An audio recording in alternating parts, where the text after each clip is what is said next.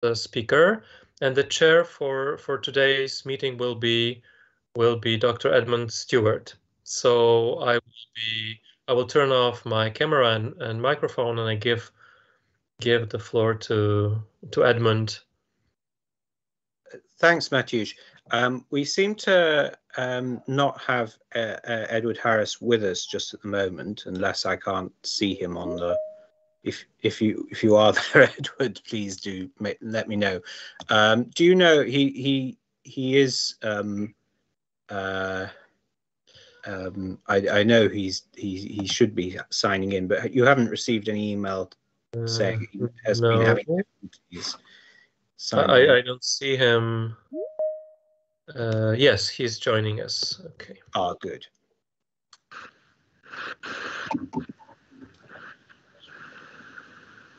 Hi there, Edmund. Can you hear me? Oh, yes, we can Professor hear you. Harris has joined us, and so I'll leave it to Edmund to introduce our speaker today. Good evening, Professor Harris, and yeah, please, Edmund. Hello, everyone. Well, it's great to see so many of you returning for the second talk. I'm glad I didn't frighten too many people away, because as I said at the time in the first lecture, we really do have a superb lineup of very interesting speakers. And here I'm going to introduce the first of that subsequent lineup. So Professor Harris, I'm sure many of you who are experts in ancient Greek history, of which I can see a few in the room, will know Professor Harris's work.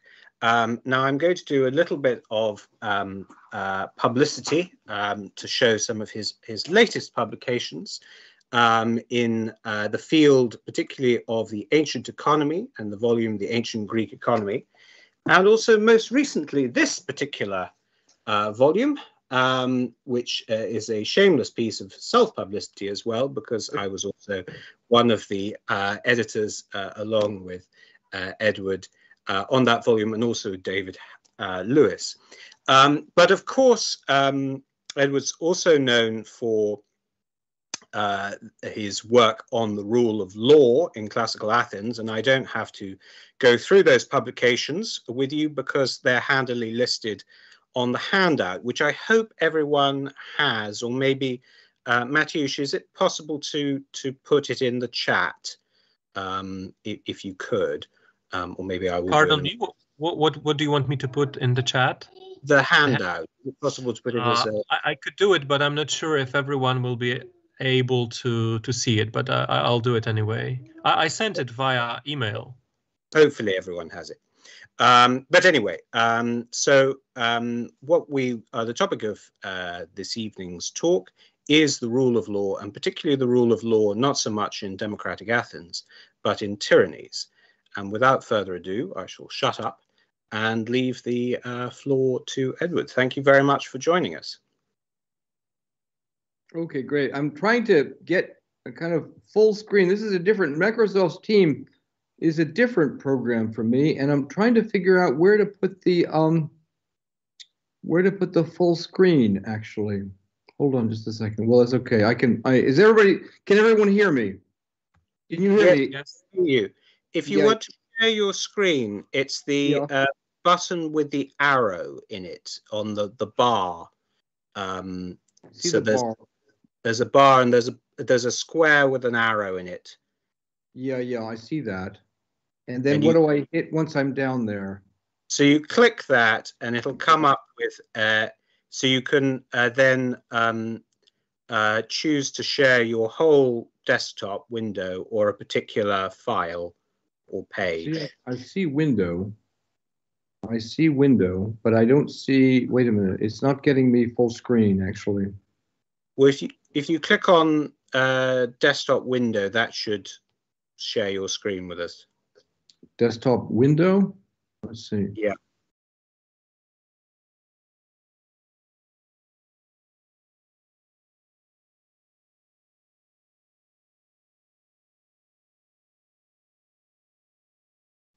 Yes. So if you just put up your PowerPoint or your whatever. I don't have I don't have a PowerPoint. I just have the handout, which again I hope has been distributed to everybody. But I'm going to be referring to the PowerPoint. Oh.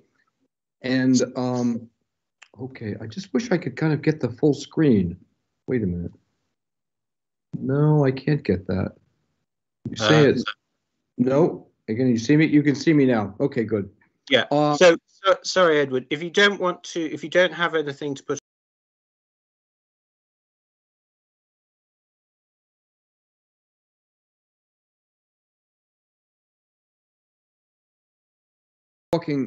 I'll be translating the passages, and the passages are, to a certain extent, are just kind of convenience. After the talk, people hopefully will find this kind of useful. Okay, good.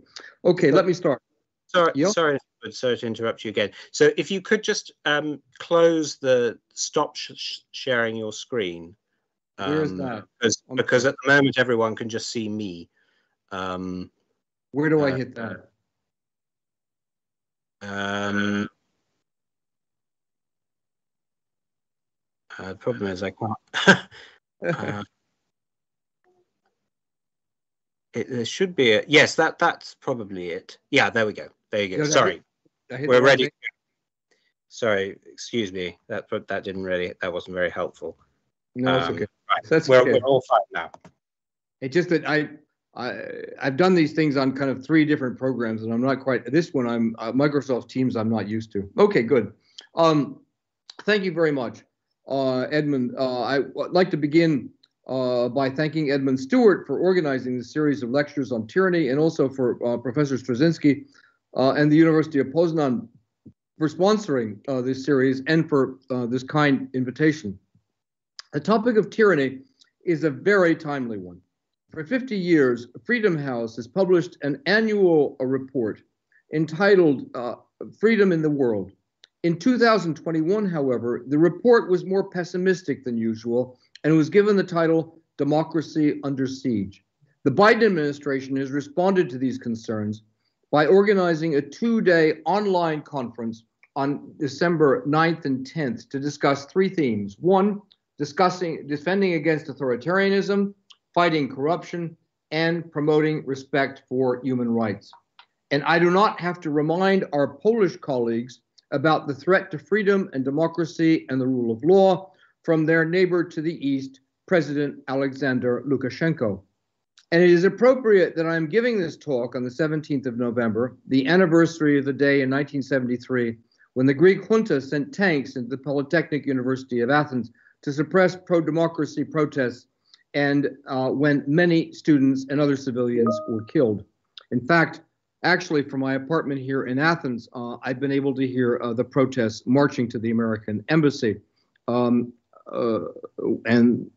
the American embassy, unfortunately, because during the junta, there was considerable support, actually, for the government at the time. In fact, the vice president at the time, Spyro Agnew, said that the Greek junta was the best form of Greek government, actually, since the reign of Pericles. And I do not have, and it's appropriate that I'm giving, again, the nature of tyranny and its threat to democracy and the rule of law is a pressing concern in all parts of the world today. But there's been very little discussion, to my knowledge, and I urge those in the audience to correct me if I'm wrong, about the origin of this concept by modern political scientists, with the exception of Leo Strauss, as Edmund Stewart mentioned in his first lecture. Now, there can be no question that the words tyrannos, tyrant, and tyrannos, tyranny, are first found in ancient Greek literature. The word may originate in the Lydian language, but the negative connotations and the analysis of the phenomenon are purely Greek. The earliest known attestation comes from the poet Archilochus. I do not care about the wealth of Gyges, rich in gold, and I am not jealous of him at all. And nor do I envy the works of the gods, nor do I desire a great tyranny. For these things are far from my sight, literally from my eyes. Then, in the early 6th century, Solon uses the term to describe a rule of law, type of rule he rejects and associates tyranny with slavery and suffering. Around the same time, Alcaeus calls his enemy Patalicus a tyrant, a term which is clearly not a compliment. And as Edmund pointed out in his lecture, and I fully agree with him, there was hostility to tyranny in the early 6th century and probably also as early as the late 7th century when Cylon and his followers attempted to set up a tyranny and were violently suppressed. But what does this term come to be used? Why does this term come to be used in this period? In the past, scholars have assumed that tyranny represented a new form of rule and a departure from previous political arrangements. Some have claimed that the tyrants drew on popular support to overthrow entrenched elites who ruled through their control of gene and phratries, type of kinship organizations, which dominated political life in the early archaic period. In the early 1970s, however, two important works by Félix Bourriot and Denis Roussin show that this description of political organization during the archaic period is quite untenable. And we will see that political power was obtained and exercised in a very different way in the Homeric poems. In an important article, the late George Cockwell also challenged the view that tyrants drew mainly on popular support. In this talk, I want to take a very different approach, which is based partly on an essay I published in 2006 and on a Durham 2017 Durham doctoral thesis by my student James Taylor. An article summarizing his analysis is forthcoming in a volume about archaic Greece to be edited by Mirko Cannavaro and Johannes Bernhard. Now, it's important to start by outlining the ways in which leaders gained and maintained power in the period of the Homeric and Hesiodic poems, that is, in the late 8th century and the early 7th century BCE. This is not the place to discuss the historicity of these poems. Suffice it to say that work on oral traditions has revealed that the poems composed orally or coming out of an oral tradition show their characters acting in accordance with contemporary values and social practices. Oral traditions do not preserve the memory of social practices no longer familiar to their audiences. Now, after describing these practices and the concepts of freedom and slavery, I will contrast these practices with those of the city-states following eunomia, or the rule of law, in the 6th and 7th centuries, 6th and 5th centuries, excuse me. Next, I will look at the poetry of Solon, who provides the ideological justification behind these practices, which are to prevent the concentration of power in the hands of one man, that is, tyranny, which violates the rights of members of the community, and the new meaning of the terms freedom and slavery. Here, I will be especially challenging the work of Kurt Raaflaub. I will then show that the leaders who were called tyrants in the 6th century do not introduce a new way of ruling, but gain and maintain power by traditional methods, and those attested in the Homeric poems.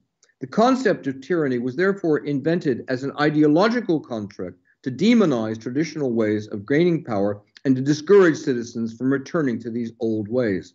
This led to the creation of the stereotype of the tyrant, which can be seen in the history of Herodotus and also in Attic tragedy. This stereotype was also a powerful political weapon, which could be used by leaders against their opponents, for instance, against Alcibiades and his associates in 415, and also by communities against their foreign enemies, for instance, by the Spartans against the Athenians, and then later by the Athenians against the Spartans after the Corinthian War, and finally by Demosthenes against Philip in the 340s. Now, we begin, and it's important, with the traditional means of gaining power in Homeric society. If you have the handout, I've given you a list of these. First of all, leaders in Homeric society needed to have land and slaves to work the land to produce a surplus. The old view was that slavery was not important in the period of Homer and Hesiod, but this is contradicted by the evidence of the poems. As I've demonstrated in an article published in 2012, and David Lewis in his book of 2018 is demonstrated at great length. All the leaders of the epics have many slaves. Odysseus has 50 female slaves and many more slaves tending flocks in the countryside. Eumaeus is one of dozens. Agamemnon has many slaves, in fact, can give many away without causing a dent in his actual holdings. Priam clearly has many slaves, and so does Alcinous, 50 women alone, obviously many more men. We will discuss the difference between free and slave later. 2, it's important in the Homeric poems to gain leadership in the community by defending the community and to gain slaves by going on raids abroad. And there are the famous passage, of course, by Glaucon, who says that the people honor them with privileges because they fight in the front ranks. In Homeric fighting, there is no fixed position. Each warrior advances by himself, often in single combat, to prove his valor. And this is a key way that leaders in the Homeric world actually prove their title to rule in their communities. 3, religion. The leader of the community also organizes feasts and games to honor the gods and to maintain good relations with the community. Sacrifices require large herds, and slaves are needed to tend these herds, and festivals require prizes to distribute. It's a very good example of this is Achilles, again, in Book 23 of the Iliad, shows his title to kind of lead actually by distributing prizes in a just, actually, fashion. This is also seen by Alcinous in the Odyssey. 4, each leader has a band of hetyroi, his personal companions who follow him into battle.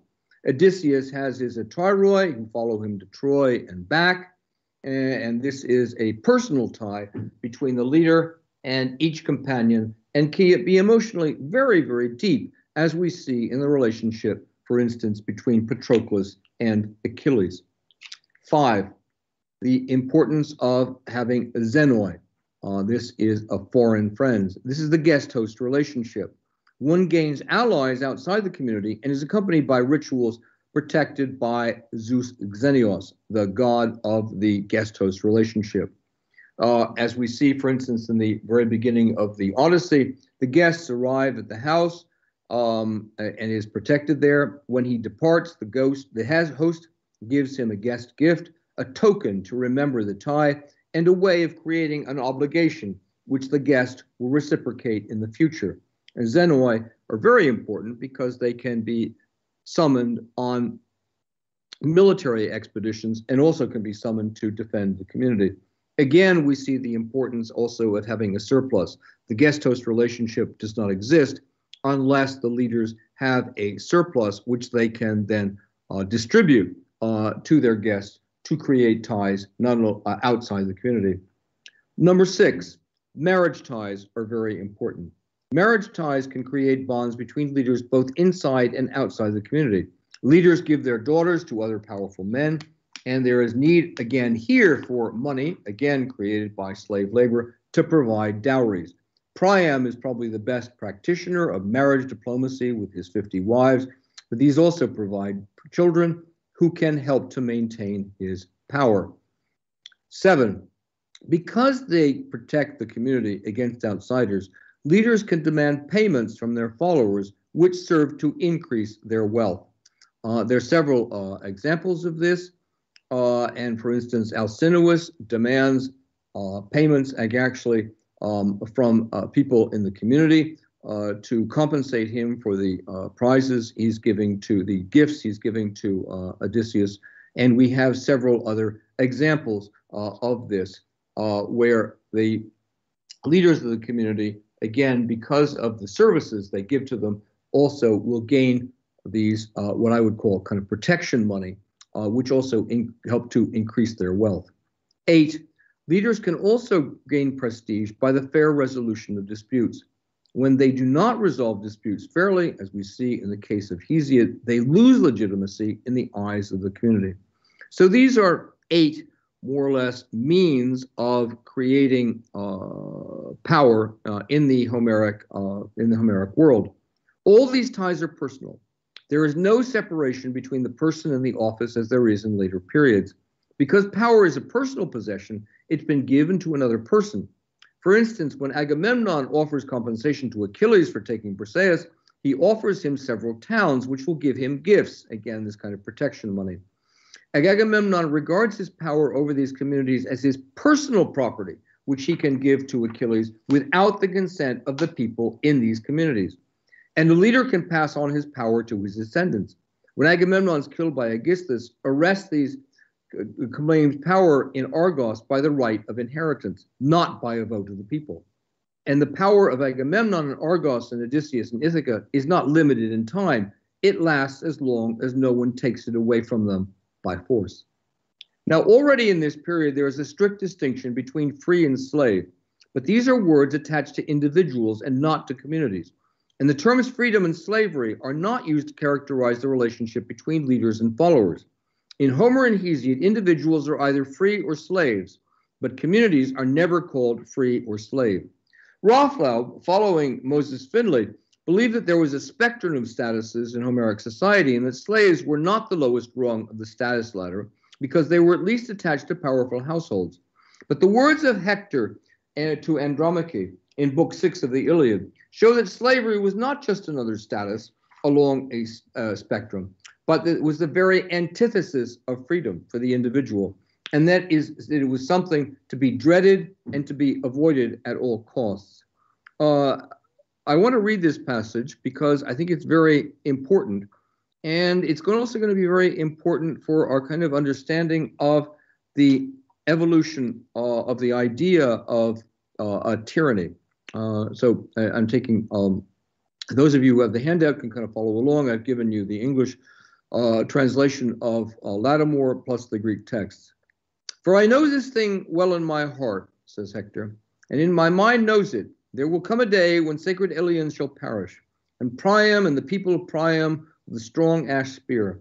But it is not so much the pain to come of the Trojans that troubles me, not even of Priam the king nor Hecabe, not the thought of my brothers who in their numbers and valors shall drop in the dust under the hands of men who hate them. Has troubled me the thought of you when some bronze or armored Achaean leads you off, taking away your day of liberty. And this is very interesting because here we have the word eleutheron. Obviously, the concept of liberty is already there in the Iliad, in tears. And in Argos, you must work at the loom of another and carry water from the spring of Messeus or Hyperea, all unwilling. It's a very important term, akon. But strong will be the necessity upon you. And someday, seeing you shedding tears, a man will say of you, quote, this is the wife of Hector, who was ever the bravest fighter of the Trojans, breaker of horses in the days when they fought about Ilion. So will one speak of you, and for you it will be yet a fresh grief, to be widowed of such a man who could fight off the day of your slavery. So there's a very firm contrast between eleftheria and also dulia, slavery. But may I be dead and piled earth hide me under, before I hear you crying and know by this that they drag you captive. Now, there's several important aspects to observe. First, there's a stark distinction between freedom and slavery, or the day of freedom and the day of slavery. Slavery is not just another rung on the ladder of social statuses, pacharaflo. It is a radically different mode of existence. Secondly, slavery is associated with being passive instead of active. Free persons can make decisions about their lives. The slave is dragged away. The relationship between master and slave is one of physical force. This makes the relationship different from that between free people of different statuses. Free people should use persuasion by words to convince each other and gain consent. Third, free people work for themselves and their families. Slaves work for another. Andromache will not work at her own loom, but at the loom of another. The words are very carefully chosen by the poet. Fourth, Andromache will perform her tasks against her will and not as she wishes. Fifth, she will be subject to ananke, that is the necessity, which implies the absence of choice. Fifth, this condition is filled with pain and sorrow. Andromache will be weeping and crying. Contrary to Rothlaub's assumption, Hector and the Greeks of this period clearly understood the stark differences between freedom and slavery and considered slavery as something to be avoided, but it was a condition for individuals and not for communities. I'm going to return to this point because it's going to be very important when we talk about Solon. Okay, between the period of the Homeric and Hesiodic poems, roughly 700 BCE, 650 BCE at the latest, there arises a new set of political practices, which are very different from those in the Homeric and Hesiodic poems. These develop at different rhythms in different communities, but by the Persian Wars, they are widespread throughout the Greek world. And it's best to describe these different practices first, and then seek out the rationale behind them. Okay, first, and I've listed these on the handout. I've not given you references. If you want to get references to specific inscriptions, I would suggest looking at my article of 2006. First, there's a division of functions among different officials. The Greek city-states divide governments into three basic parts. One, the deliberative function, carried out by the council and the assembly, which makes general decisions about the community, such as passing laws and decrees. Second, making decisions about peace and war and allocating public funds. Second, the judicial function, which is clearly differentiated from the deliberative function. And this dispenses justice to individuals according to the laws. And the third part is magistrates who carry out the decisions of the deliberative bodies in accordance with the laws. What's interesting here, even in the archaic period, late archaic period, we have a strong sense of division of functions. It's a little different, again, from the classic kind of division of functions, say, as shown by Montesquieu. But nevertheless, there is a definite sense that different bodies have different functions. The main reason is, of course, is because the Greeks have a direct democracy as opposed to direct democracy as opposed to representative institutions. I've discussed this elsewhere. If anyone's interested, we can talk about it. Two, officials are given specific and separate jurisdictions. At Athens under Solon, their treasurer is to control public funds, the archon, the polemarch, who at first was the leader of the army, and the basileus, who received charges of homicide, and also the naukroi, who appear to have had control for money for the fleet. At Sparta, there in the 6th century, the two kings who lead the army when abroad, and the council, which deliberates about policy, the assembly, which makes decisions about major issues, making peace and going to war, and then also the 5 ephors, who are responsible for policing and for judging private cases. So we have this kind of, again, division of functions among different bodies and also magistrates. 3, one set of officials can act as a check on another set of officials. One of the earliest laws recorded on stones comes from Olympia in the 6th century and grants certain privileges to the theokolos, a religious official, but forbids him to appropriate goods belonging to the god. If he violates this rule, he is to be judged by another official called the Eromaros. A law from Litos on Crete, dated to around 500 BCE, forbids officials called the kosmoi to receive foreigners except in certain cases. If they do, they are to be tried before judges. Another early law on stone from Tiryns near Argos in the Peloponnese. This law instructs officials called the platinowarkai to find another set of officials called the plationoi, excuse my Greek pronunciation, 30 minoi for some offense. At Sparta, the ephors also had the power to remove from office any official who was not obeying the law. So it's not only that we have a whole set of different officials with different jurisdictions, one set of officials can act as a check on another set of officials. Fourth, an important way to prevent the concentration of power was to forbid magistrates to hold office for more than 1 year at a time. Already before Solon, the archon served for only a year, and by the 5th century, all major offices were held for only a year, except for the generals, who could be reelected. But generals at Athens did not receive extended terms. They had to be reelected every year. So in a way, they're the exception which proves the rule. One of the earliest laws preserved on stone comes from the Cretan city of Drairos, and is dated to between 650 to 600 BCE, and states that if a man holds the office of Cosmos, he should not be Cosmos again for another 10 years. A 6th century law from Gorton requires that the same man must not hold the office again for another 3 years, the office of Gnomon for another 10 years, and the office of Cosmos for foreigners for another 5 years. At Sparta, ephors were elected for a year at a time. In the 5th century, the Spartans elected a leader of the fleet called a navar, but allowed him to serve only for a year at a time. And this, it's interesting, this created a problem during the Peloponnesian War after Lysander, who was a very, very a successful commander, was forced to stop actually after a year, and the Spartans kind of came up with a very clever way of kind of getting around that law.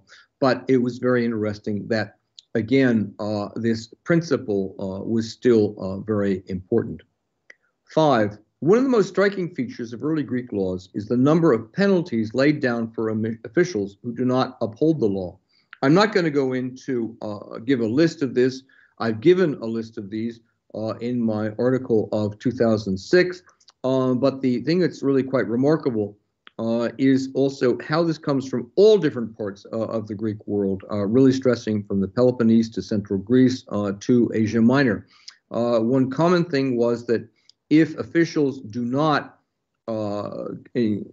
impose a fine for violations of the law, they themselves are responsible for paying this fine and will be held responsible.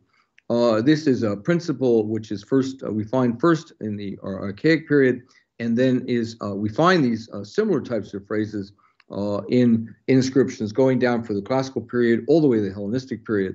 Now, this is a very important principle, the idea of the accountability of officials, which has been studied in an excellent book by Pierre Feuilich, Le Contrôle des Magistrats, not as well known, actually, I must say, in British and American academia, but is a very important work which shows that this idea of the accountability of officials, which starts very early, was something which continues on down into the classical Hellenistic period and is widespread throughout the entire Greek world.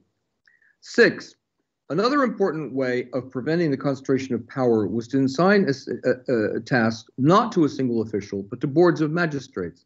At the time of Solon, there are several trusted boards of basileis, thesmothetai, naukroi, poletai, treasurers, and kolekretai. By the 5th century, there's a proliferation of boards of officials, 10 generals, 10 treasurers of Athena, 10 treasurers of the other gods, 10 logistai, 10 helonatiae, and 11 in charge of the prison, and others, and which one can find in the Constitution of the Athenians attributed to Aristotle. This is not an Athenian peculiarity.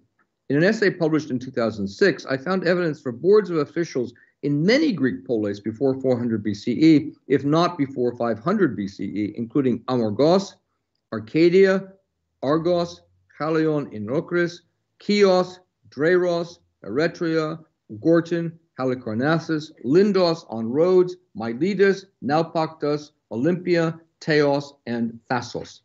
So this is a widespread phenomenon, and it's very important, again, for Greek ideas. Lena Rubinstein has collected some of the evidence for these boards during the classical and Hellenistic periods when it remained a widespread practice. 7, to ensure that laws would rule and that not individuals who could alter the laws of the community, but to suit their personal advantage, the Greeks often attached entrenchment clauses to their statutes to provide for stability and predictability. And these are 2 key features of the rule of law. These clauses have been collected. Professor Rhodes, the late Professor Rhodes, had collected some of them in his important work, The Decrees of the Greek State, published in 1997. They were discussed also by James Sickinger and also by Lena Rubinstein in Symposium 2007. They're very important. It would be very useful, I must say, if there are any graduate students there in the audience, a complete collection of these entrenchment clauses, I must say, is still a desideratum, but they are very important. But the important thing is they begin in the late Archaic period, and they continue down, and they're also something which is characteristic both of Athens and also, to a certain extent, of Sparta and also non-democratic regimes, and they continue on down in the Hellenistic period. Now, the aim of this system is to avoid the concentration of power, which is tyranny. This is the best way to respect the freedom of the free, that is their individual rights. And if I may be allowed a personal kind of comment, I found that in much work recently, and actually this goes back, that the Greeks did really not have a sense of a protection of individual rights, and that they were really interested in the power of the people, and this was the main kind of struggle.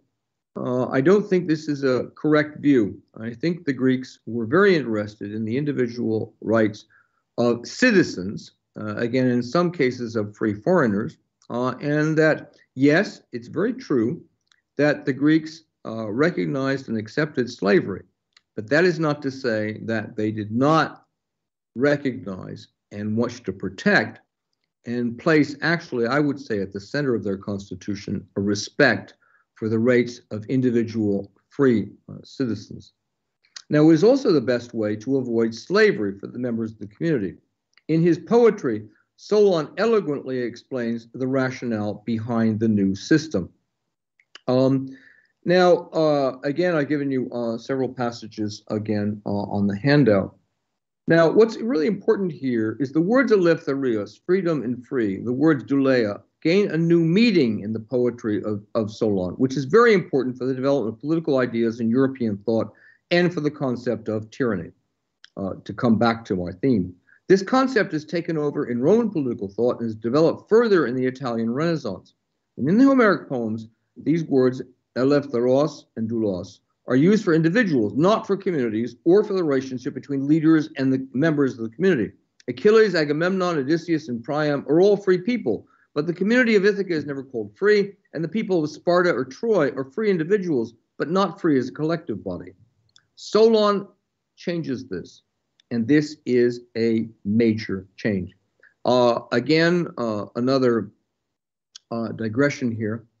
It's very interesting that in some recent works about Greek political thought, it tends to begin kind of in the history of Greek political thought begins in the 5th century. And for instance, Professor Ober, who you're going to hear later, doesn't think that the Athenian democracy was kind of supported by any kind of ideology or kind of political thought. And in several works, we hear that political thought is something that begins with the sophists. It's developed in Plato and Aristotle. I think this is fundamentally mistaken. And in the question period, there may be some people who challenge me.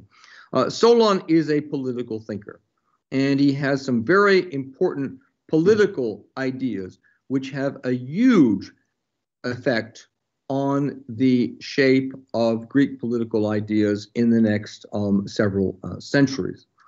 Now, first of all, Solon associates the rule of one man with the slavery in Fragment 9 West and mentions the demos as a collective body falling into slavery. In Homer, the rule of one man is seen as best and as necessary.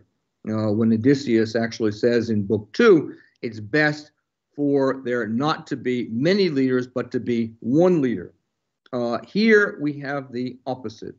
And here, the rule of one man is slavery. That is, the relationship between the ruler and members of the community is compared as a political metaphor to the relationship between master and slave. He therefore reveals the rationale behind these measures is to avoid the concentration of power. In Fragment 32, he declares that he has rejected tyranny for himself to avoid shaming his reputation with kleos. In the Homeric world, the way to gain kleos is to gain as much power as possible. Here, Solon gains kleos by rejecting absolute power. The way to do this is to distribute power between parts of the community to achieve a balance. Tyranny is also associated with violence, which is implacable, as opposed to willing obedience. In Fragment 5, Solon characterizes the best relationship between leaders and followers as a combination of freedom and compulsion. Just as the improper relationship between leaders and citizens was compared to slavery, here the proper relationship between leaders and citizens involves some compulsion, as is inevitable, but is also associated by contrast with freedom. Solon has taken the terms that were used to describe personal relationships between individuals and applied them to the relationship between officials and citizens. This proper relationship is achieved by creating a balance between parts of the community, as is shown in fragment 5 of Solon. The aim of the new system is to protect the rights of each section of the community without allowing either to violate the rights of the other. In a famous fragment 36, Solon summarizes his achievements and declares that he has made the land as a whole free, which was once enslaved. Again, another very innovative use of the terms for slavery and freedom. Under the rule of law, or eunomia, a term which Solon also used but also transforms, which he has established, the land as a whole is free, and individuals in the community are rescued from slavery. Raflab has claimed that the idea of political freedom does not emerge until the Persian Wars and is introduced to express the idea of the freedom of the community from foreign domination.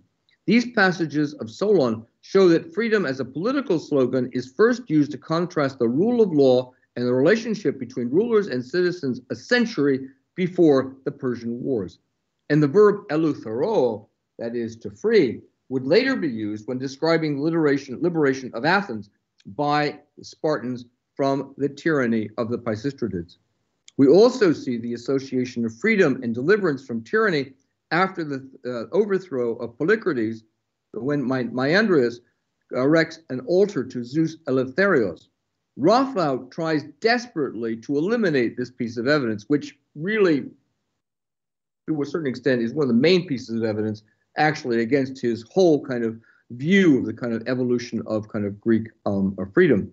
But it's clear that the title Zeus was written on the altar, and which Herodotus later saw. So it's obviously a piece of evidence from the late 6th century. This should come as no surprise, because as we've seen, the association of freedom, the rule of law, and the deliverance of tyranny was already there in Solon. Now, this association between freedom and the rule of law would later prove to be very long-lasting. I could provide many passages, but I've selected just the one from Hyperides' funeral oration at the end of the classical period. And that's the last thing, I think, on the handout. Okay, so we have a set of practices which are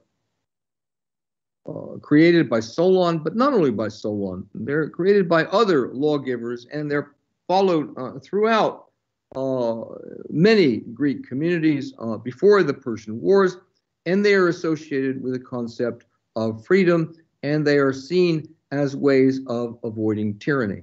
Okay, good. So far, so good. But what's a tyrant? To return to my introduction to this talk, was it a new phenomenon or a new name for a traditional method of ruling? To answer this question, it's best to study the careers of several tyrants, especially that of Pisistratus.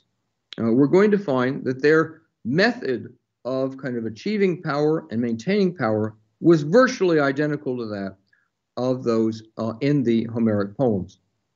First of all, private property is very important. Many archaic tyrants or potential tyrants were wealthy individuals. The Pisistratids were able to maintain varying numbers of armed men and construct temples and buy dedications for the gods. To afford any of these, Pisistratids and families must have had access to large amounts of wealth. This wealth came from a number of sources. Pisistratus almost certainly owned estates in Attica, itself as his own property, was substantial enough to be noted by Herodotus as being put up for sale during his exile. The Pisistratids probably owned property across the river Strymon in northern Greece, as they were able to gather revenue, kremata, from there. Their rule over other regions beyond Attica, such as Sigeum, may also provide income through tithes or private property. The Pisistratids also received wealth from friends and supporters. During the second exile, Pisistratus received gifts, dotinas, from polis that owed him something. These contributions were probably the fruit of personal and informal connections, as Herodotus uses the nouns dotine, in meaning a gift or present to describe them, and Pisistratus was able to acquire them at his own discretion. Unfortunately, Herodotus only names one of his contributors, Lygdamus, who provided him with men and kremata.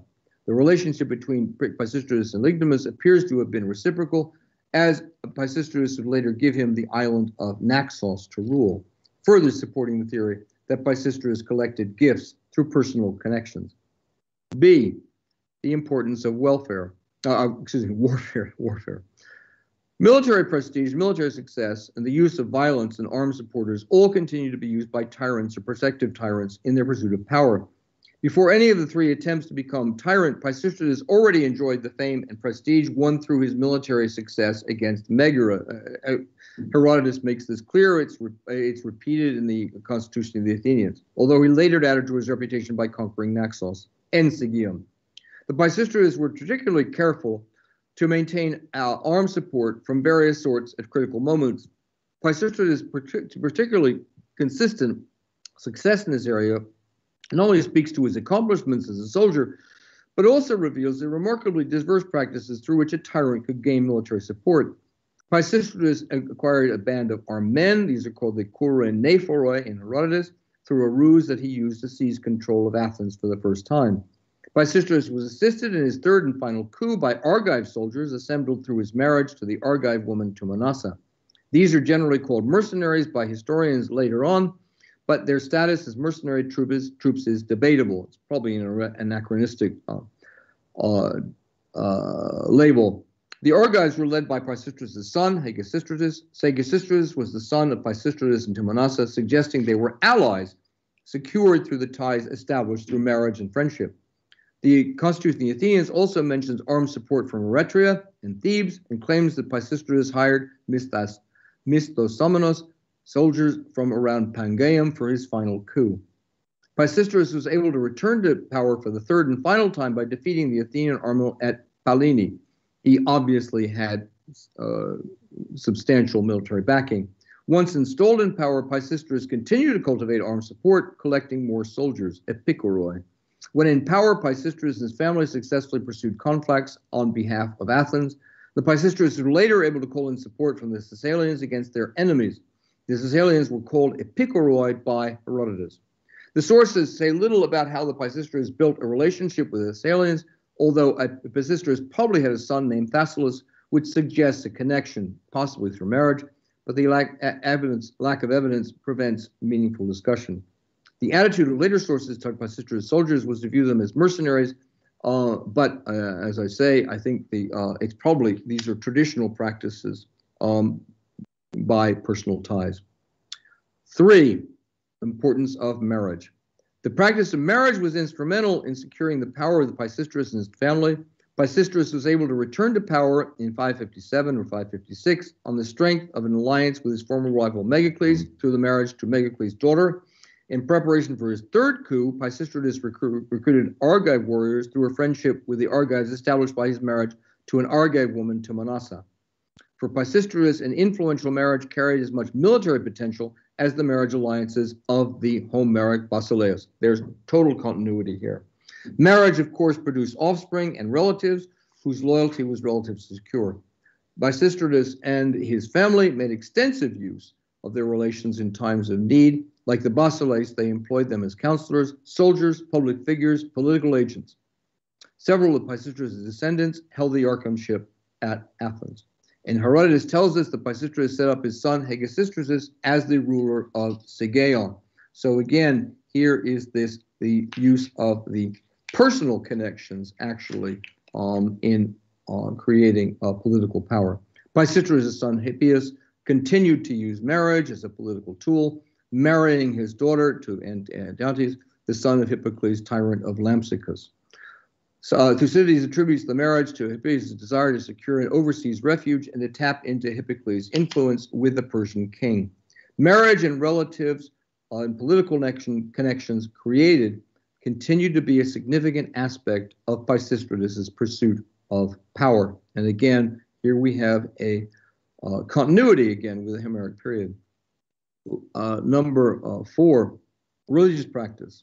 Pisistratus proceeded into Athens, accompanied by an impersonation of the goddess Athena. This is a famous story, of course, in Herodotus. And his final attempt at seizing power enjoyed the support of a favorable prophetic utterance. Again, the use of montes and predictions and oracles. Pisistratus later followed the command of an oracle by cleansing the island of Delos. And this was very important, again, creating legitimacy for him.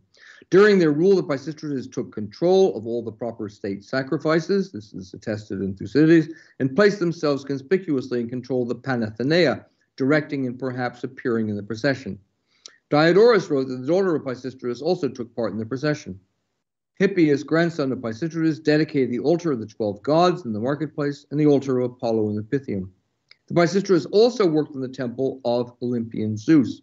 And Pisistratus and his family carefully observed religious tradition and ensured that religious norms continued to be practiced on behalf of the community when they were in power.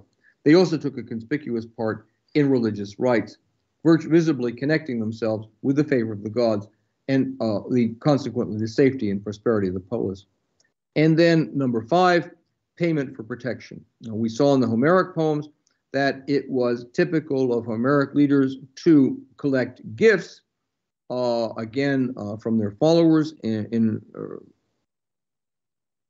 for payment, actually, for protecting them both from enemies and also for keeping order. Herodotus mentions that once in power for the final time, Pisistratus raised revenue in Attica, and Thucydides in the Constitution of the Athenians state that this was a percentage of a tithe on their produce. They differ a little bit on the percentage, but on the idea that they would kind of collecting this is common in both sources. It's very similar to the payments of the Homeric kings received from their communities and for maintaining order and defending them against enemies. And then 6, justice. The Athenian constitution states that Pisistratus visited the countryside administering justice. Pisistratus was concerned with maintaining order and administering justice, or at least appearing to uphold justice, developing a reputation for justice and moderation that endured after his death. Pisistratus not only observed the laws, but apparently administered them with great fairness.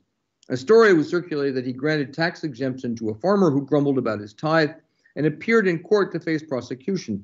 Now, this is se non è vero e ben trovato. These tales are very doubtful. But on the other hand, it does show that Pisistratus is trying to at least portray himself as just and moderate.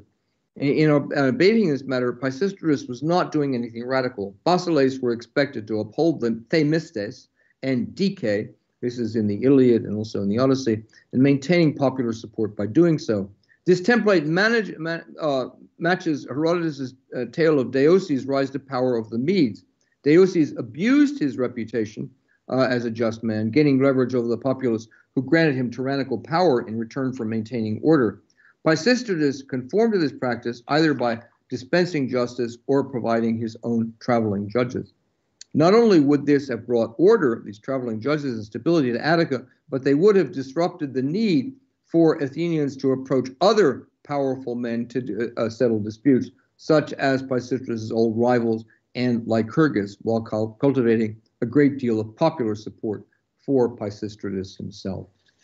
So we see that in order to take power, we've seen that Pisistratus uses private wealth, military prestige, personal connections, marriage alliances, religious practices, and the administration of justice, just as the leaders in the Homeric poems. Pisistratus' family did not depart from the established practices of the Homeric Basiles, and each of these practices finds precedence in Homer. Even when the family took an appointed archon in 508, Isagoras was set up again. Again, there is an attempt to kind of provide a kind of facade, as it were, of respecting constitutional norms, but it's clear that the main power actually resides in these traditional practices inherited from the Homeric period. Now, again, the Athenian community of the 7th and 6th century had the inclination and the means to defend itself. This implies the existence of an archaic prejudice against tyranny and undermines the theory of battling over tyranny was the preserve of the elite. Considering the advice and evidence of Homer, the failed attempts at tyranny at Athens, and the substance of early Greek laws, it's unlikely the archaic community was a passive observer of elite competition, as has been argued by Forsdyke. It was clear that the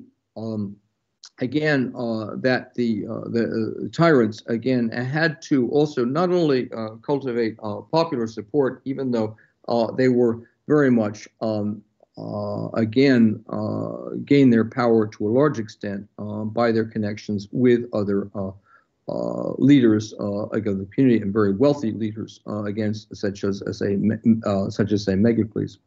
Now, we can now understand the origin of the term tyrant and tyranny. When Solon and other Greek lawgivers developed the idea of the freedom of the community ruled by laws and not by individuals, he needed to contrast this new form of political arrangement with its opposite, and to promote the new arrangement by comparing its virtues with the vices of what preceded.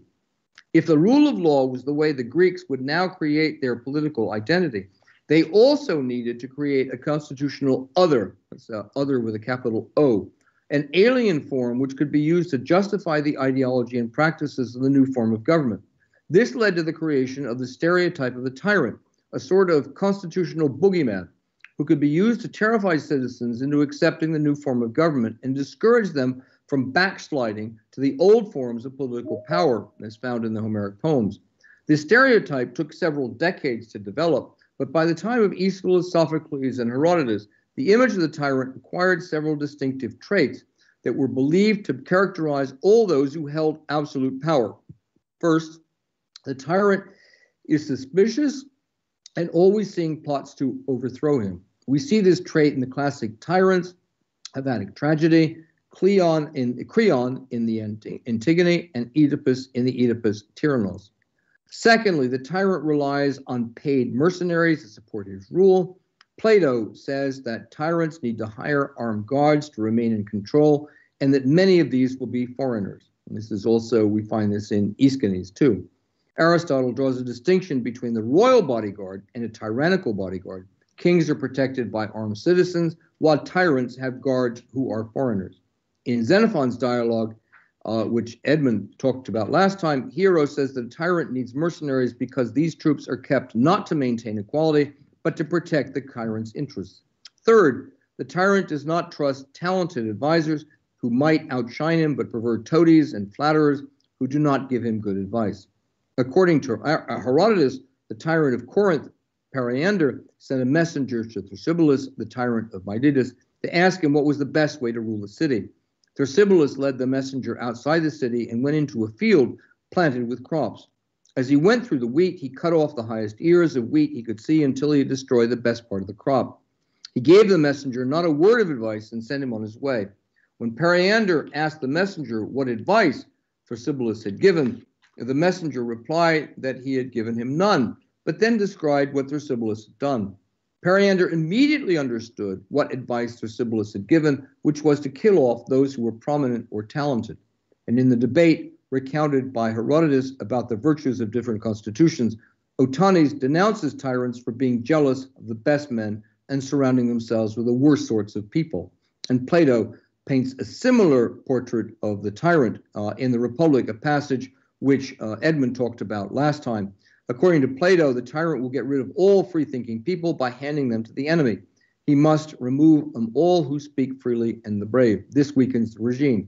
Okay, so that's a typical part of the stereotype of the tyrant, which then gets handed down and is then again brought into the philosophical tradition.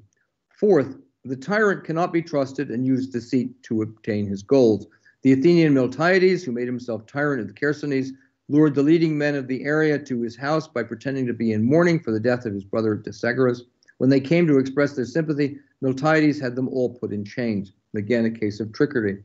And again, we see also Pisistratus is alleged to have used trickery to seize power. Fifth, the tyrant looks only to his own advantage and neglects the good of the community. According to Thucydides, the tyrants in early Greece looked mainly to their own interests and never accomplished anything noteworthy except against their neighbors. And as a result of the rule by tyrants, Greek communities of that age were incapable of common action. This may be an exaggeration, but it is absorbed into this idea of the stereotype of the tyrant. Aristotle also makes this point about tyrants in his Politics. Sixth, the tyrant is not accountable and can therefore violate the laws or common values of the community. This results in the exile of opponents, the execution without trial, and the unjust confiscation of property. Okay, I've given you a large kind of overview of what I think is the origin, again, of this concept. Just to summarize briefly, one, there are several methods, traditional methods of obtaining power, which we can see in the Homeric poems. These are replaced by a new set of methods, which are introduced by the archaic lawgivers. Solon, of course, is the best representative, but these, again, these ideas of decentralizing power through various means, division of function, one only serving in office for a year, again, magistrates having checks upon one another, again, also entrenchment clauses, which protect the laws against being changed, and also the accountability of magistrates. Again, this is a massive kind of a shift in attitudes. Solon then, again, redefines the ideas of eleftheria, freedom, and also douleia. His new form of the rule of law, again, is associated with eleftheria, again, freedom for the community as a whole, not just individuals. Of course, it will protect the freedom of individuals, but again, the idea of eleftheria is now, again, projected to the community as a whole. And then, again, tyranny, the old form, is then associated with douleia, with slavery. Again, the lack of respect for individual human rights. And again, the tyrants, which again we find again in the late archaic period, are not doing anything new. They basically are again continuing the traditional forms of gaining power, which Solon and other Greek lawgivers now find as a dysfunctional method of ruling. And then, as a result, this dysfunctional method of ruling, which is called tyrannis, or the individuals are called tyrannis, is now, again, we kind of create this kind of a stereotype, as it were, a kind of pathology of tyrannical rule, which is associated with several forms. And this pathology of kind of tyrannical rule is going to have a very long history, not only in Greece, but also, again, in Rome. And we find it, for instance, Demosthenes uses it when he's, again, attacking Philip in his famous speeches, again, of the 340s, which are then, again, taken over by Cicero. And those ideals of Cicero are then taken up in the Italian Renaissance, again, taking up, again, this hostility to tyranny. And then, again, of course, they then come down to us today. So, again, thank you very much. I'm looking forward to your questions. I've covered a lot of ground, but I hope that gives you a lot to discuss. Thank you very much. Thank you. Thank you. Good. So, can I ask if there are any questions?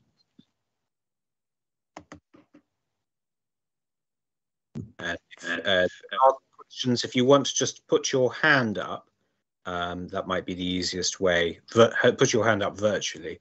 That might be the easiest way to signal it. But while, oh, yes, there is indeed. So it's, apologies if I get the pronunciation wrong. Kinchhoekstra. Thank you. Do please take the floor. Professor Harris, thanks very much for the talk. It was very rich and interesting. I appreciate it. I had just a quick question about your assessment of the new institutions or technologies of rule with regard to annual office holding, the euthunai, and so on. In particular, what I was wondering was whether you think the evidence bears out that things like accountability for magistrates was something that was new, or whether it was something that was different in that the accountability of magistrates was no longer to the king or tyrant or somebody like that. That is, we have this notion of the tyrant himself is unaccountable. But presumably the magistrates would have been accountable to the tyrant or the traditional a monarch or what have you. And I was wondering what you think the evidentiary record is with regard to whether these techniques of accountability to political authority were new inventions, or whether they in effect just changed direction, such that the magistrates were accountable to some other body rather than a ruler. Thank you. Yeah, thank you very much for that. I'm not exactly sure. I mean, we don't have this sense of, in the Homeric poems, again, and also later, say under Pisistratus, to what extent they delegated power to subordinates, and to what extent those leaders then held those subordinates accountable to the norms of the community. Now, there is definitely a sense that the leaders of the community, even the Homeric period, are not, I don't know if I want to say accountable, but their actions can be evaluated in terms of certain norms which are superior to them. And the best example of this, of course, is Hesiod, who is complaining about the basiles, who Dorophagi, they're eating their Dora, but they're not giving justice in his case again with his brother. So there is this sense that even though they do have the power, and there may be no body which is kind of holding them accountable, they therefore their actions can be evaluated by a kind of higher standard. Now, Michael Gagarin has argued that the word decay, again, in the Homeric poems, really just means kind of legal procedure. And that basically, as long as one followed the legal procedure, everything was kind of considered to be kind of okay. But I think Matthew Dickey has shown that the word decay really has this sense of kind of justice. And these standards of justice can be used as a way of evaluating the actions, again, of these leaders, even though there's no mechanisms to kind of keep them kind of accountable. So I'm not sure if I'm exactly addressing your question, but in that sense is that there is a sense that the leaders can be evaluated in the Homeric poems and the Hesiodic poems according to a kind of superior standard, even though if there's no mechanism to kind of keep them in accordance with those standards. Does that answer the question, or or I'm not answering the question? Well, if I may, just very quickly, I see that there's a further question in the chat, but just to say, yeah, the thought was that that there may be an important difference between, say, the archai in the context of, say, Athenian democracy, where we have the elaborate institutional accountability mechanisms, compared to the ruler in the strong sense of a tyrant or king, and that the tyrant or king presumably would have had a range of magistrates, but that would have been accountable to him or his primary ministers or something like that. And so the question was about whether we have any evidence at all of those accountability mechanisms to be able to track whether, say, democratic accountability and so on is just a redirecting of the accountability of magistrates to the body that has power or authority. That I wish we knew kind of more about the kind of day-to-day workings of kind of, say, the regime of the Pisistrates. To what extent, what happens if there was a magistrate? And we do know they continued on again with the magistrates again during the period of Pisistratus, because we still know they're still electing archons who were serving for a year, and we have the names of actually several of them. To what extent, if they stepped out of line, how they were disciplined, I wish I knew, but unfortunately, I don't. If they kind of kept some sort of traditional, they sort of some constitutional mechanisms, or to what extent whether Pisistratus has kind of stepped in and disciplined them. I don't know. If you can provide some evidence for that, I'd be very helpful. It's all a black box for me. I thought it might not be for you, but thank you very much. I appreciate it. Sorry about that. Thank you very much for that question. Yes, we have a question in the chat, and I should have said, do feel free, if you'd rather put a short question in the chat, do so. I'm just going to summarize this question, which is essentially, why is it, if we have this critique of tyranny, and tyranny as a form of despotism over slaves, then why do we not find a stronger critique of slavery in the ancient world, or any movement, I presume, a movement to emancipate slaves in the ancient world, I assume, is meant here. I'm sorry, that's an excellent question. I kind of wish I knew who kind of had posed it. Sorry, I can't hear you. Carlos, and hang on.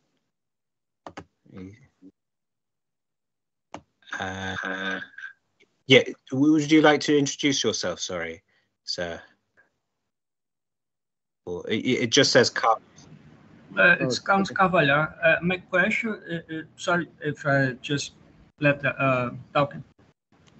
I wrote the question because I know that I have a lot of accent, but I think there is like a gap between the critique of tyranny related to the slavery, but it doesn't reach all the people. So they can continue making slaves of Greeks, but there is also some discussion that we can get, like for Alkidama's phrase, that it's just one fragment that says, God has left all men free, nature has made none a slave. So I think there is some kind of critique of slavery, but it's not a main thing happening in Athens. And I'd like to know why this critique of tyranny as a critique of slavery, why didn't reach so far to the critique of slavery for all?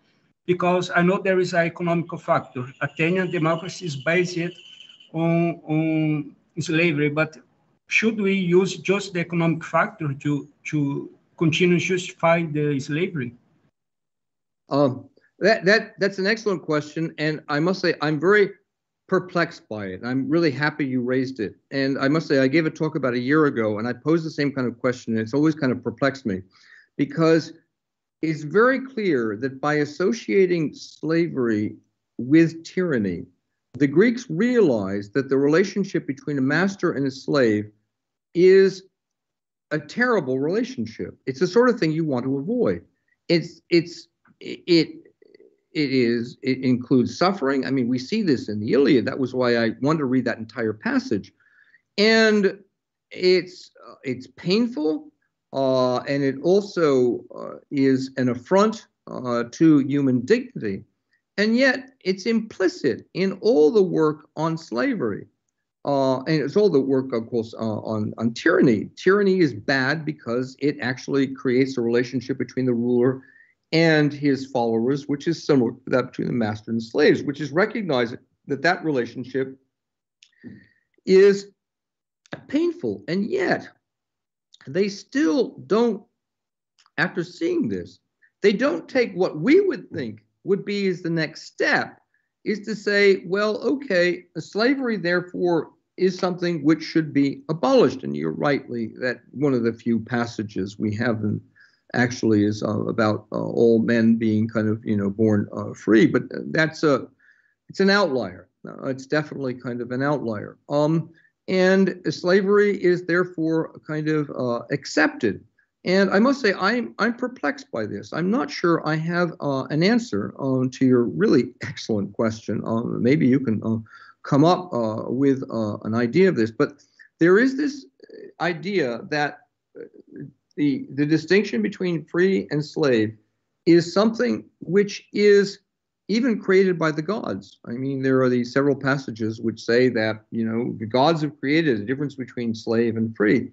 And when Aristotle has this famous and very troubling discussion in the Politics, he does not question the existence of the institution. He tries to come up with a justification for it in terms of his notions of physis. He thinks that it is actually in physis. It's in nature. It's in the natural way of things, this distinction between free and slaves. But he sees he's intelligent enough to see that there are problems with this, but he's not bold enough to kind of question the entire institution, which is, what we would think is that there is still this sense that certain people deserve to be slaves, and certain people then deserve to kind of be free. And that's really kind of as far as I can kind of go with it. I'm very perplexed by this, and you're really quite right to put your finger on it. Okay, if you have any further questions, please let me know. No, thank you. We have Sam Ellis has a question. Please go ahead. Hi there, Sam. Hi, Professor Harris. I hope you can hear me. Haven't seen you in 2 years. Yes, nice to see you again. Thank you for your paper. I was wondering if there are any kind of noticeable differences in the requirements for accountability for rulers when they kind of exceed the confines of the Greek polis. If you look at like Thessaly or Sicily, where their power kind of goes beyond the city-state, does that kind of impact what requirements of accountability there are? Again, I'm usually when you have, for instance, the Sicilian quote tyrants. Again, those who were kind of extending their power beyond the bounds of the city-state are often kind of accused of being tyrants. To what extent? I mean, Edmund kind of started this question last time, which I think is an excellent question. To what extent are the Sicilian tyrants? Do they fit the kind of stereotype or not? And there is the question, of course, once you get in the Hellenistic kingdoms, these seem to be rulers who are kind of beyond accountability. At least there are no political systems of accountability which are incorporated into the political structure. And this is something which actually kind of, and this is why I think the Athenians, again, are so hostile, or at least Demosthenes gets them to be hostile to Philip II and to Alexander, is because they see these as rulers who are beyond accountability. And also, I think Demosthenes, as I argued in a recent paper, sees them as kind of fitting into all the kind of stereotypes of the tyrant, because there aren't these kind of mechanisms of kind of accountability. And Demosthenes says this several times. He's really quite, he bangs on and on and on about it. And I think this is, again, one of the big divisions, again, between the Greek city-state, again, and the Hellenistic kingdoms. To what extent? I mean, on the other hand, the Hellenistic kings respond to this concern. And this would be my question, my answer to you, is by creating things like the Charter of the League of Corinth. And the Charter of the League of Corinth, even though they don't consider themselves accountable, they commit themselves to certain kind of pledges, which are to maintain the rule of law and to, for instance, stop the liberation of slaves, stop the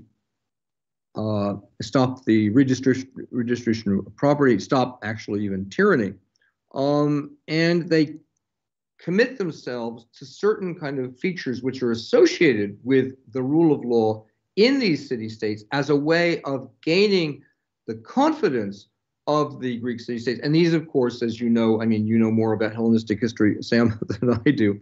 Oh, and congratulations on finishing your thesis. I'm very proud of you. At any rate, as you know, these are continued on in the again, the pledges of the Hellenistic monarchs, again, to the Greek city-states. So they're trying to portray themselves, actually, as committed to these ideals, even though they may not be accountable in their own communities. Does that answer your question, Sam? Yes, thank you. Yeah. Great, and we have a question from Jan Kucharski. Yes, hello. Thank you very much for your paper. I think I personally find the parallels you drew between Pisistratus and the Homeric Basileis very illuminating. But I just have one question, which may be a follow up to Sam's question, which does concern the problem of accountability, because the Homeric Basileis were nevertheless accountable to some extent, the people. They were accountable, as you have mentioned yourself, in that they were supposed to be fighting for them, be protecting them, whereas the paradigmatic Tyrannos was completely unaccountable. He was like free from all accountability, anipotenos. Do you find any problems with these two? Any differences that separate these two figures, that is the Homeric Basileus and the Tyrannos, in this respect? Well, I think this gets to you put your finger on a very important point. The one thing I stressed is, one, the reality of the techniques which are being used by these individuals who are called tyrannoi, such as Pisistratus, such as Cypselus, such as Periander, and also this stereotype of the tyrannos, which is developed again as a political ideology, which simplifies, like all stereotypes. And I've written an article again on this, published in 2018 in the Festschrift for Miltiades Hatzopoulos, how this kind of develops into a kind of stereotype. And this stereotype is then imposed on people who are then considered to be tyrants, like Philip II. And Demosthenes uses this stereotype to characterize the actions of Philip. But if you actually compare what we know about Philip with this stereotype that Demosthenes is again creating, it's clear that the stereotype, even though there is some overlap, there is also some serious differences, actually. Let me give you one example. For instance, Demosthenes considers Philip a tyrant because he has all power in his hands. And to a certain extent, that's, in comparison to the Athenian democracy, that's true. And then he says, because he therefore seems to kind of fit, several of the features of the stereotype of the tyrant, he therefore must be completely supported by mercenaries. But anybody who has actually looked at the sources, Diodorus and the other sources, and this is actually by Griffith and by Hatzopoulos, shows that this is not true. This is an assumption on Demosthenes' part. He's imposing a stereotype on Philip because he seems to fit certain aspects of the stereotype, but actually he doesn't fit. And so he imposes the other aspects of the stereotype that say he's really relying on, foreign mercenaries. And if you actually look in, he's got his own Macedonian troops. Those are Macedonian troops. It's actually in Demosthenes 19, he also talks about Philip's troops being xenoi. And we know from everything that we can tell that this is simply not true. He's actually relying on his own Macedonian. So to get back to your point, we have this kind of tension, again, between this stereotype, which is created by people who are in favor of the rule of law ideology, and especially Demosthenes. Demosthenes is one of the greatest kind of exponents, again, of this, that they then impose on these kind of foreigners whom they know nothing about. One thing it's important to keep in mind, that until Demosthenes went to Macedonia in 346, he had no idea of what the Macedonians were like. He developed these stereotypes in the Olympiacs without any direct experience of what they were like. So again, to get back to this point, is I think what the stereotype does is that, and it is a good point, because if we look at the Homeric poems, Agamemnon, there are no formal political practices for accountability. Granted, we agree on that. But on the other hand, when Agamemnon gets out of line and seizes, kind of Briseis, or he doesn't give back Briseis, he has to talk to the assembly, and the assembly is clearly not happy with him. And also, Nestor actually says, you have violated the basically kind of norms. And Agamemnon, of course, in Book 9, and then kind of later, of course, in the poem, then admits that he was wrong. So there is this sense, even Agamemnon does have a great deal of power. He's the supreme leader. There is this sense that there are these higher norms that he is accountable to, but the norms operate in a very different way in the Homeric poems than they operate in the city-state. Do you see what I mean? I mean, it's a long process. I mean, they can't just kind of put him before Agamemnon before a Euthuni and kind of have an accuser and send him into a court. It's a long process. It's a very painful process, which then generates, of course, a lot of the tragedy of the Iliad, and to a certain extent, I think Homer is actually very perceptive about this. So here again is this case where the stereotype is exaggerating what was probably the reality, if we consider the Iliad the reality. Does that answer your question? Which is a good question. Yes, it does. Okay. Yeah. Thank you very much. Yeah. I'm conscious that it's getting late, both particularly in Athens and also in Poland. But we perhaps have time for one very short question remaining from Harry Platonakis. If you would like to quickly ask that question. Yes, thank you very much, Professor Harris. Can I ask you to say a bit more on the theory comment you made? I fully see that with reference to democratic policies and the association of isonomia or the use of isonomia as an answer to the tyranny and so on and so forth, all the way from Gregory Vlastos nowadays. But what about cases of non-democratic policies? You mentioned Spartan political institutions and practices that are blocking tyranny in a sense. Do we have any evidence of the theoretical background or contextualization of such practices? Yeah, Harry, thank you very much. That's an excellent question. To a certain extent, I made some comments about this in my 2006 article, but I will then talk to you about it. First of all, this idea, this distinction between democracies and, quote, aristocracies and oligarchies is something that does not develop until the late 5th century. In fact, the terms oligarchia and demokratia are not attested before 450. It's a development I've written on this. Again, the essays on my kind of website.